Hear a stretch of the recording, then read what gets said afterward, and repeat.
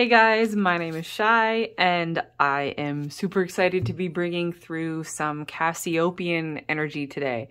And they say, don't worry if the lighting is a little dark to see the cards perfectly. This is how they want it to look. So this is how I'm going to roll with it. And I am so interested in this Cassiopean vibe that I have been in for several days now. It started coming through for me around the new moon solar eclipse in Sagittarius. That was just a few days ago in my linear time. And it is particularly interesting to me because I have known about the Cassiopeians since, the first time I Googled starseeds, but I never had any personal experience with them or their energy or anything. I just never... It just never came up for me, never came through for me. And it was a complete surprise. And one of the difficulties I'm going to be having with this video is that the Cassiopean energy itself makes words difficult. I have been having a lot of trouble with verbal communication, so please bear with me. It's because their energy is... How do I describe? And for what it's worth, I have not looked them up or read anything or listened to anybody talk about them in, 2 years. So I'm just completely going off of my impressions. Of course, you could have connected with other types of Cassiopean energy that could be quite different than what I'm describing. And it doesn't mean that you weren't connecting with them. It could just mean that you were connecting with a different, group of them, right? Or from a different time, dimension, whatever. But what I have been feeling is that, yes, it's heart-based energy, right? We all know that. The Cassiopeans are one of the love and light civilizations, right? But it is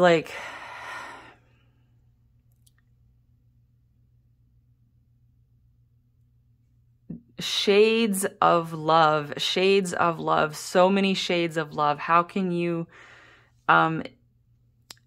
experience everything through a shade of love? It's like they have as many shades of love as, way more, but it's a good analogy. If you went to go buy paint, right, and you look at the wall of paint swatches, and there's all of those different shades, right, and it's like every single shade of paint, that's kind of how they experience love. There's so many different shades of love. There's a million different red shades of love and a million different green shades of love and a million different blue shades of love all together.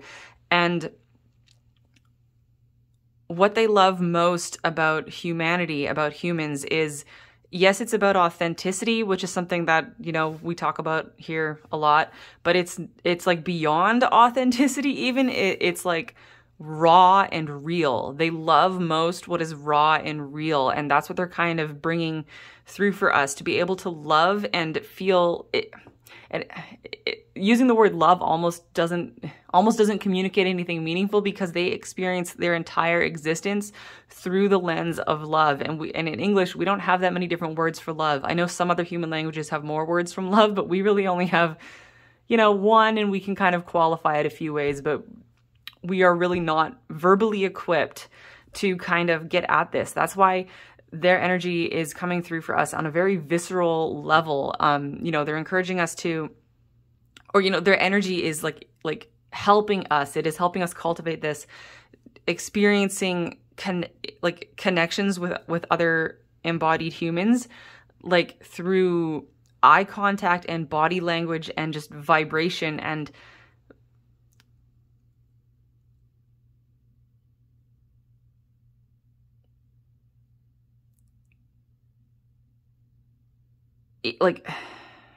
see, I'm at a loss for words. It's part of this is intuitive communication, energetic communication, psychic communication, yes, but at least for right now, I'm feeling that it is so much part of our experience right now to have more grounded experiences, have more embodied experiences. So it's it's cultivating a hunger inside of us to connect physically. And this is even with strangers. Honestly, guys, I kind of feel finding a stranger, like a random stranger walking down the street and just like staring into their eyes. Like, and that is a very bizarre like impulse for me to be having, because I never make eye contact with people. I'm like really weird and bad about eye contact.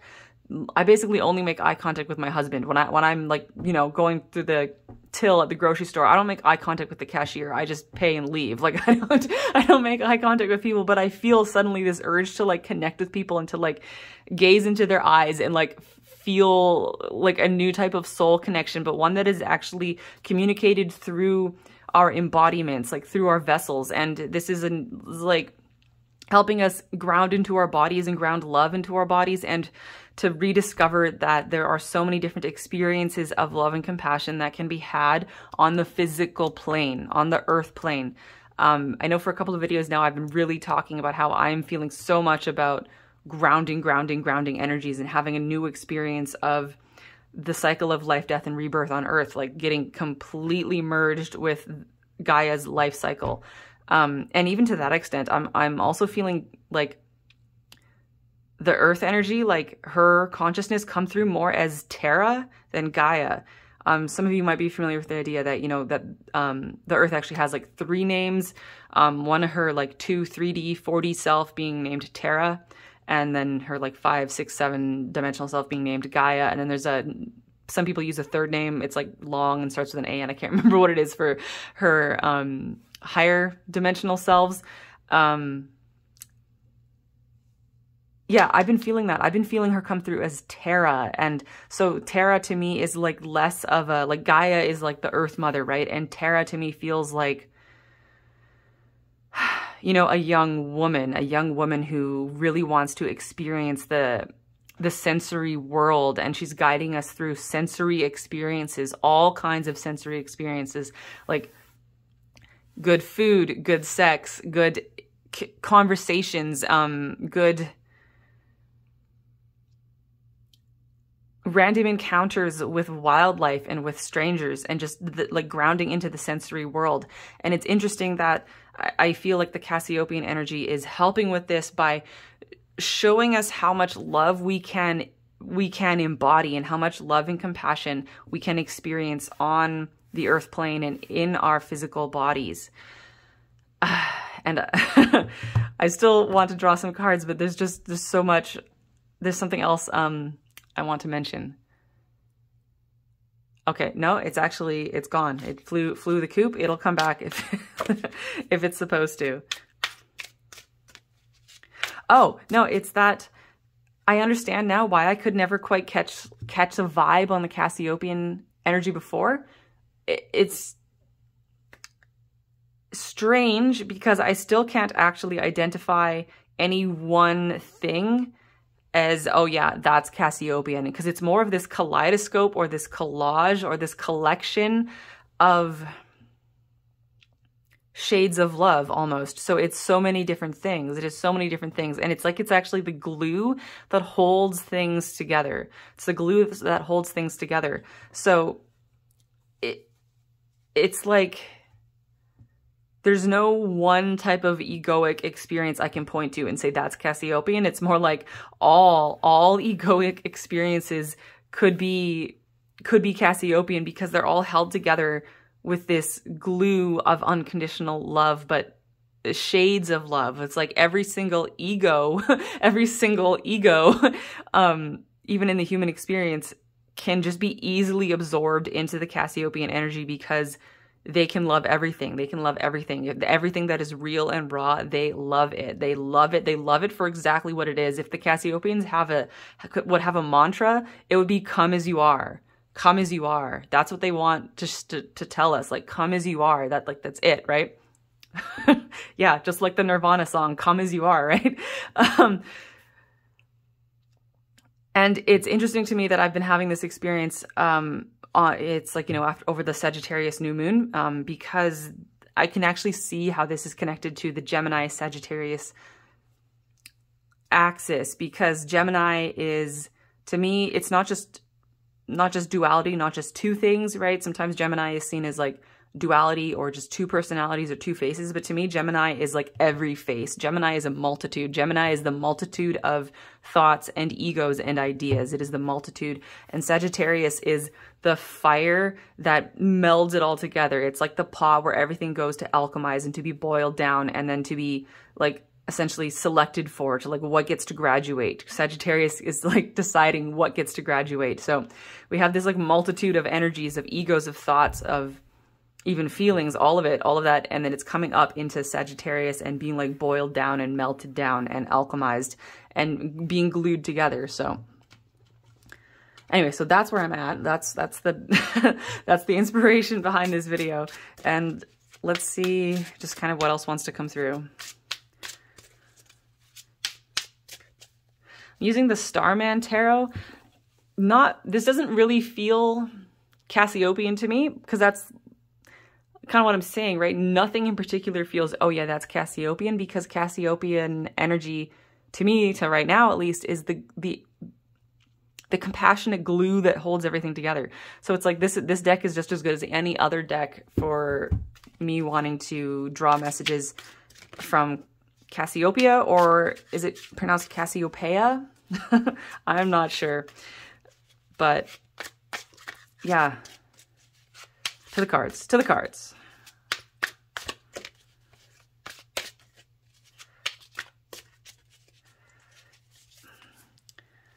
I love this deck. It is one of the highest frequency, most artistic decks that I own, but it is so hard to shuffle. The cards are too tall for my hands.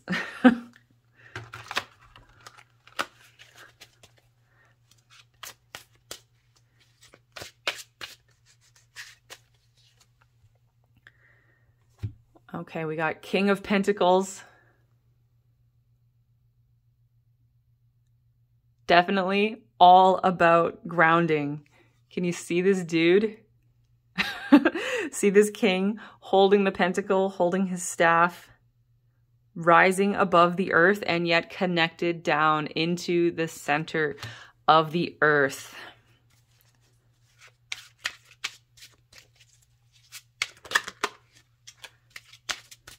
Come as you are, rise up and ground. Can you float above the earth while also being grounded? 10 of Wands, okay? Set down your burdens. Set down your burdens. You cannot carry these with you anymore. There's a staircase back here. You cannot walk. You cannot climb your stairway to heaven with this burden. It must be released. It must be put down.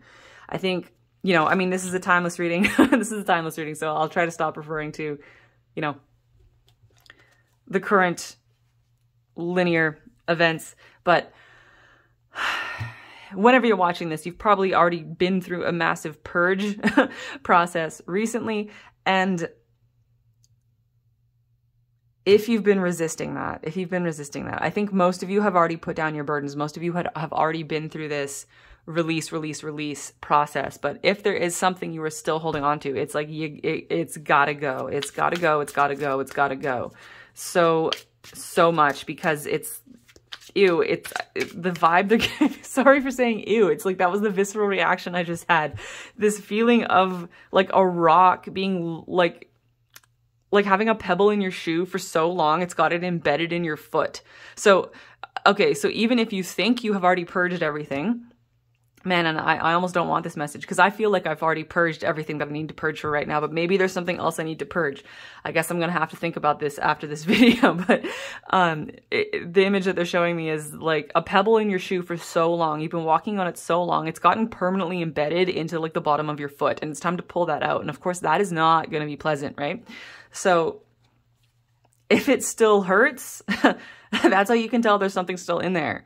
Right? If it still hurts, there's still something lodged in there. And it could be something that is really, really, like really lodged in there. It could be even be invisible. And they're reminding me of the time that I thought I had a sliver in my foot, and, you know, I dug it out and I thought it was fine, but my foot kept hurting and hurting and hurting, and I couldn't find anything. Eventually I had my husband have to really look at it, and There was a piece of glass. There was a piece of glass embedded in my foot, and we couldn't see it, right? Because it was clear glass, but he could hear it like using the tweezers, like clicking on it, right? And that's how we figured out I still had something lodged in my foot. And I only knew that because it was still hurting, but it was invisible, right? So I had to trust, that there was something still in there. So what still hurts? What still hurts? If something still hurts, there is something like, if something within you is still hurting, you need to go to that area, go to that theme, go to that place within yourself and like remove the piece of glass that is still stuck in there, right? Take the rock out. There's something still in there. If it still hurts, it means it's not fully healed. And this, like, I don't mean that you should go like digging up hurts. I'm not really into like forcing shadow work or anything like that. It's like, it's going to come up for you, right? So if nothing hurts right now, you're good. You're good. If nothing hurts, you're good. Don't worry about it. But when something does hurt, or if something is still hurting as you're watching this, if something is coming up inside of you and something is like going, oh yeah, that still hurts. That's what I'm talking about, right? So that's not going to apply for everybody, but you'll know, right? Follow the hurt, because that's going to be how you put the thing down. Put the burden down. Eight of Pentacles. Because you are so close to completing a new cycle of manifestation. There's a new cycle of manifestation coming. And if you're working on a manifestation and you feel like it's been held up, or you feel like you don't know why isn't it, like, what's holding up the show, right? What's holding up the show? The thing that is holding up the show is the invisible piece of glass that is still lodged inside of you, still being a burden that you're carrying around, and it's blocking you. And it's like, it might not even be obviously relevant. Like, it might not seem connected. Like the hurt or the pain or the burden, it might not seem related at all to your manifestation. Like, it could be like an ex relationship, right? An ex, and that's maybe like nagging you in the back of your head, just as an example, right? And maybe the thing you're trying to manifest is like a business. Maybe you're trying to start up a small business and you're like, how can these things possibly be related, right? But it's like energetically they're related, right? There's something about that ex that you need to like resolve within yourself in order to free up your energy in order to manifest your small business. It's like things that don't seem connected can be connected. So man, I'm spilling cards everywhere. Let me just try that again. No, this is, I'm gonna shuffle again. If any of those were important, they'll come back out.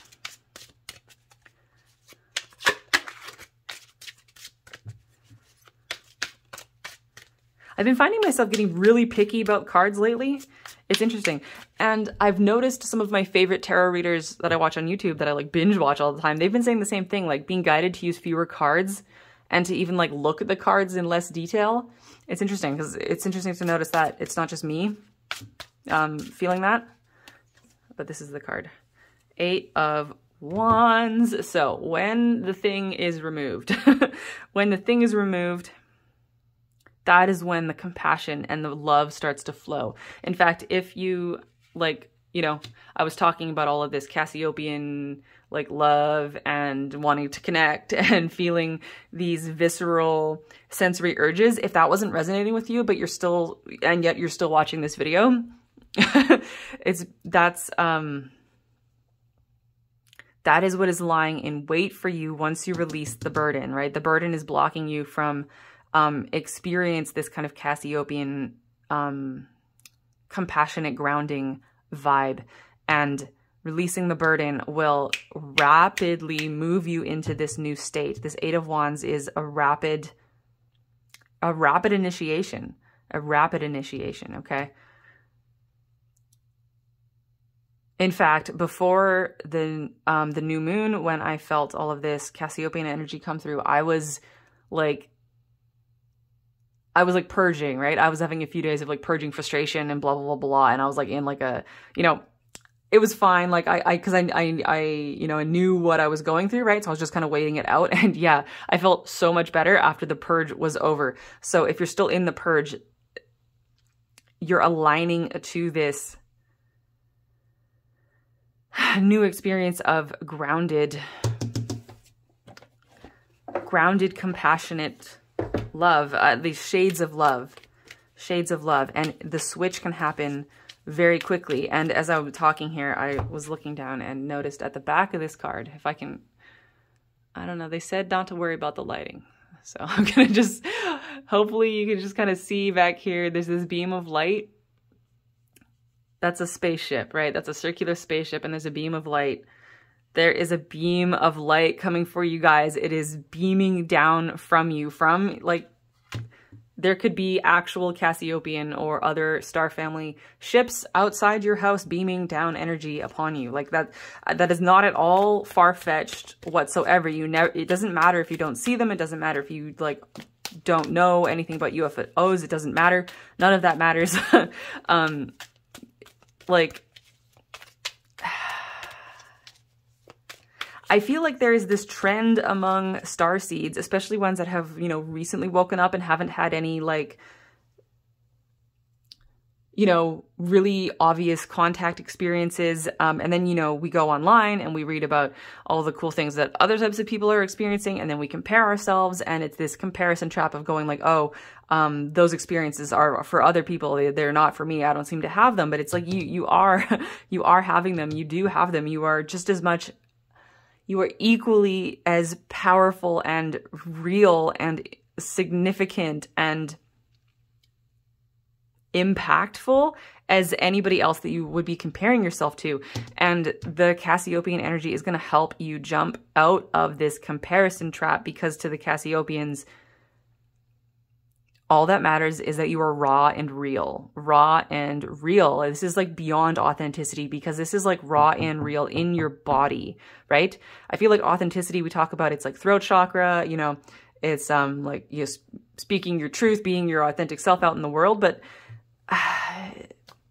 this is where I'm kind of failing with words. I don't know if you guys are catching the difference between like authenticity and like raw and real. There's something more grounded, more earthy about being raw and real coming through for me. I think you guys get it. I think you guys get it. It's just like a slightly different take on the same type of thing in a more grounded bodily way,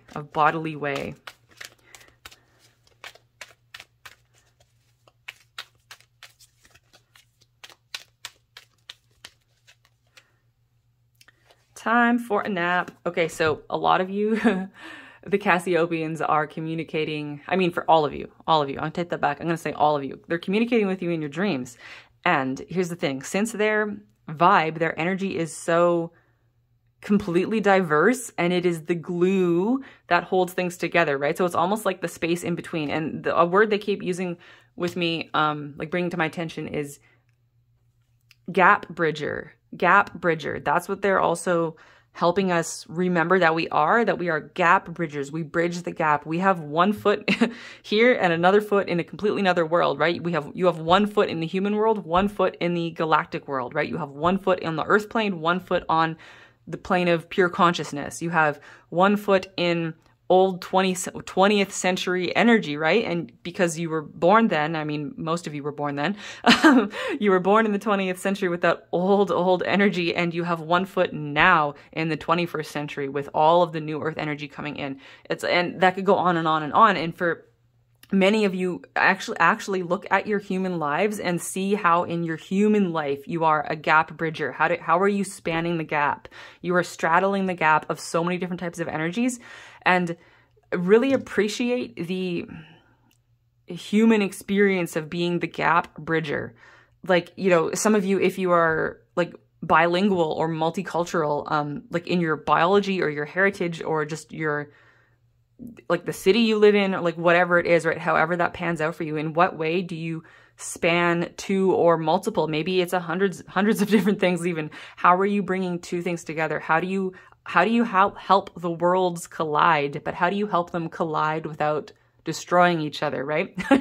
You guys remember that Seinfeld episode where George is freaking out because the worlds are colliding? He doesn't want his, like, he has his friend world, like, you know, Jerry's world with his friends, and then he has his girlfriend world, right? And he doesn't like his girlfriend to meet Jerry and, you know, Kramer and Elaine, because that's the worlds colliding. He can't have the worlds collide. He has to keep them separate. For us, though, we have, you know, a foot in each world, and they are coming together, and we are helping them merge. We are helping them collide, but without catastrophically colliding, right? We want to help them merge without having them splinter into a million pieces. So, in your life, you have had much practice being the gap builder. You have had much practice spanning the gap. You've had much practice having different feet in different worlds. And that has been training. That has been you learning lessons. And all of that is going to help you with, you know, the energetic shifts that are coming up in your linear future whenever you're watching this. Especially as the gap between consciousness and earth energy, as they come together and as they meld closer and closer and closer. That is the biggest thing that you were doing, bringing consciousness and physical. I have a hard time. I need to come up with a better way of describing that, because it's like, the way I'm seeing this is like there is non-physical consciousness and there is the physical realm, but that has its own consciousness. It's like non-physical consciousness and physical consciousness, like all of the elements, it's elemental, all of the elements, the physical elements, you know, earth, water, air, and fire have their own consciousness, and they are like a eternally embodied consciousness. Like since the beginning of this physical universe, these, like the elemental beings, the consciousness of the elements, the consciousness of the physical elements are like coming through really hard, and you can tune into that. You know, for me, it's remembering being water. For my husband, it's remembering being a rock, you know? And when you can trace your soul's consciousness back to the elements itself, it's like, how old, how old is that, right? How old are you? Oh my goodness. But how to describe? So you have, I think most of you are more used to tracing your consciousness down from source, right? Down from source. And, you know, you were a 10th dimensional something and a 5th dimensional something, and then you got your consciousness down to earth and whatever, right? But how do you trace your consciousness up? Like up from the original creation of the physical universe, right? You since you are in a body, so your body, the physical elements in your body, the physical cells in your body, like came out of a star at some point, right? At some point, some star exploded and made up the particles that would eventually go on to becoming your body, right? So your body has its own consciousness, and it is like equal to your spiritual consciousness. It's just as spiritual. It's like, I don't even know how to differentiate them, because it's all spiritual, it's all consciousness. But on the one hand, we have our, like,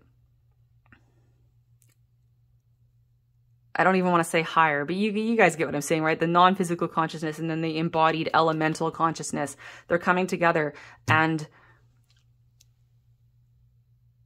we are all going to be learning to appreciate the consciousness of our body more, and how our body connects us to the elements, and how our body came out of a star, and like, where were those particles before it was in a star, right? Everything, like the physical memory, the memory that is contained within the cells of our body, the memory that is contained within the elements, within every particle of carbon, right? With every molecule of H2O, all of it, it goes back and back and back to the very beginning of this physical universe. And that's something we're going to be exploring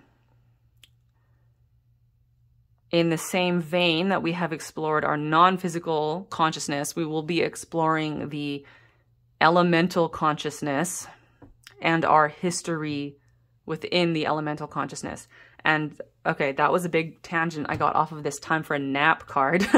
My original message with that was, okay, you're having Cassiopeian themed dreams, and you'll know it because they're dreams that inspire you to connect and to love and to feel compassion and to experience things that are raw and real, and to have, and none of this, the Cassiopeian energy is not at all about avoiding unpleasant experiences or experiences that you might have previously considered to be unpleasant. It's actually about realizing that so much love and joy and compassion can be found even in experiences you might think are unpleasant. For example, like, you know, some different types of plant medicine, when you take them, can make you feel physically sick, right? And sometimes your body has to purge before you can get on with the plant medicine adventure, right?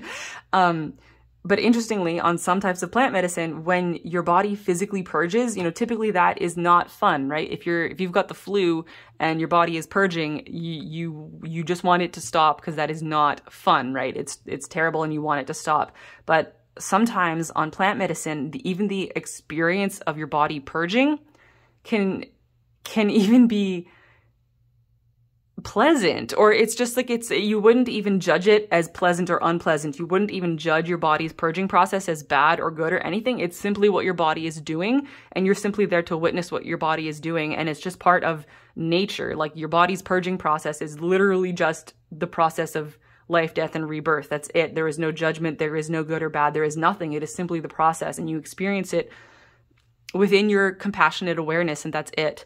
So in your dreams, this energy is coming through, and it's going to bleed through into your daily life.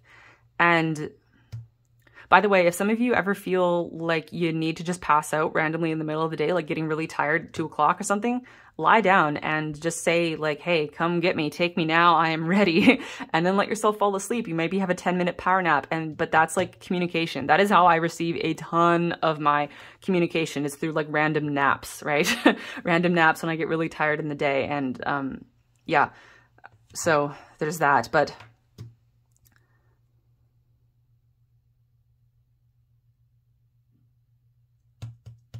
be prepared to connect with people in new ways. Be prepared to take risks if the risk is, like, this is not the time to be protecting your heart, because your heart can take it. And in fact, they keep giving me like 3 of Swords energy. That's the card with the heart, and it's got 3 swords stabbed through it. And they're showing me that it's like, that's like a heart activation. That is like, it's nothing to be feared. That is just allowing more shades of love to pour through your heart. That is allowing more compassion. It is just clearing space for more compassion. So now is not the time to protect your heart. I mean, if there are those energies that you need to cut out, right? The energies you need to let go of.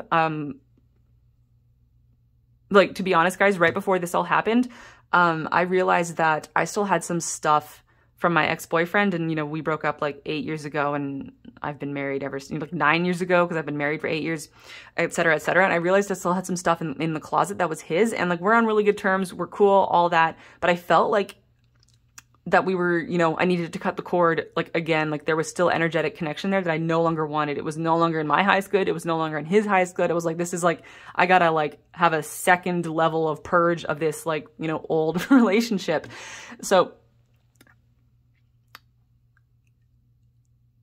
like, as I'm saying, like don't guard your heart too much, but like really, really be discerning about that. I want to be very clear about what I mean. Past stuff, people from your past who've definitely had their time. Like, this is not about reconciliation for people in the past for the most part, right? Most past energy, it's like time to go, time to go, time to go. This is like, when I say don't guard your heart too much, this is about brand new stuff, like brand new. If it's like friends coming through, if it's spiritual contact coming through, if it's ETs coming through, if it is, new relationships coming through, however you're experiencing, or even just like strangers, getting into a conversation at the grocery store with a stranger, right? It's this kind of stuff, brand new energy, brand new type of energy, especially if the people are the kind of people you wouldn't normally have like conversations with or hang out with or fall in love with or whatever. It's like, really be open to new things and really be willing to take risks, because your heart can handle it. Your heart can handle the risk at this point. Your heart can handle the risk, and that's why the purge is happening, this purge and this groundedness. It's because you're getting so involved in your human experience that now the things that might used to derail you won't derail you. They won't derail you. And the things that used to scare you won't scare you. I mean, they still might make you nervous, but you might notice like, wow, okay, I'm nervous, but I'm not terrified. I'm nervous, but this is almost exciting, right? Is it nervousness or is it just excitement? To roll with it, because there's just, I don't even have words. And I feel that for most of us, this is going to be happening like not online. I know, you know, 2020 and into this year, so many of our interpersonal relationships were virtual, but I feel like this is a return to grounded life, a return to like seeing your hometown or seeing your local area wherever you live, even if you're just living there temporary, seeing it with new eyes and finding things there that you never thought you would find, like being a hometown tourist type of energy, and really connecting with the people who like walk the earth right next to you.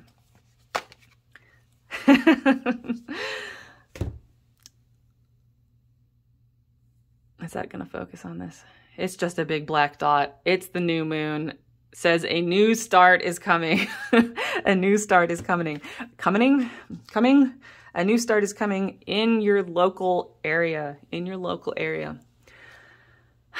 One more card from that deck.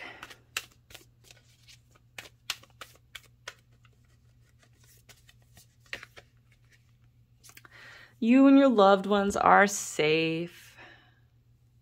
New moon in Cancer. Somebody needed to hear that. You and your loved ones are safe. Crab gods are watching out for you guys.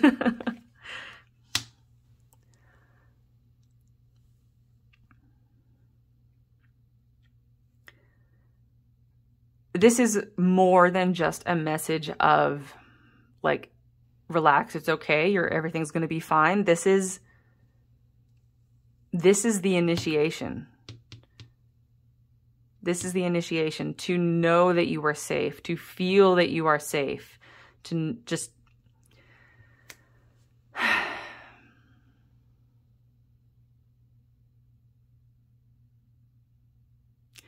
feeling safe in your body and feeling safe in the cycle of life, death, and rebirth on Earth comes with a massive healing of your lower chakras and a massive up-leveling of your connection to the physical realm, to the earth realm, through your senses, okay? I think if you guys are anything like me, you have often grounded with your upper chakras, right? How often, like I do this constantly, right? I ground down into the earth by meditating and imagining, like astrally traveling down into the core of the earth. So it's like grounding, but I was like not grounded while I was grounding. I was like grounding as best I could. Sometimes I would go outside, sure, and like walk barefoot in the grass as much, and I would try to, you know, I love to be in nature as much as I possibly can. But even still, I was always like, you know, ew, like, it's dirty, right? Like, it's too cold today. I don't want to take my shoes off. And I'm going to walk with my shoes on, stuff like that. So I think we have often been grounding, but in an ungrounded kind of way. And it's like, that was fine. We needed to do that. But this is like, now we're grounding through our senses,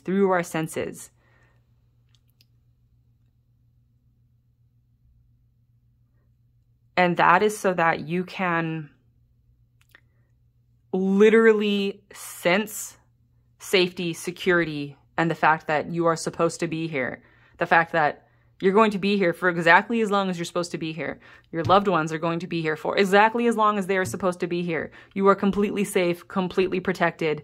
That's the end of the story. And this is not just, so right now you might know that intellectually, you might know that from your spiritual practice, right? But you don't typically experience it in your body. In fact, you experience threatening situations in your body every day, right? You get in a car every day, or you walk down the street next to a car, right? That's threatening. Everything is threatening all the time. And it's like, we need to be done with this feeling of being threatened. And it's time to sense, to actually sense, physically sense. I don't even know what that would be like. I've never even thought about this before. What would it be like to physically sense with your physical body, with your physical embodied senses, to actually sense a feeling of safety?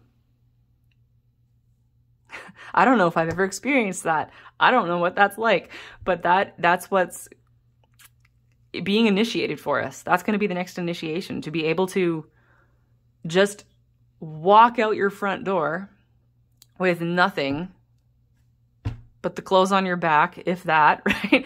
And just walk off and know that you are completely safe, and know that you can do whatever it is that you feel called to do, and that you can walk in perfect alignment, being perfectly safe, perfectly protected. Your body is protected. Your loved ones in their bodies are protected, safe. Safe because they are completely at one with the earth.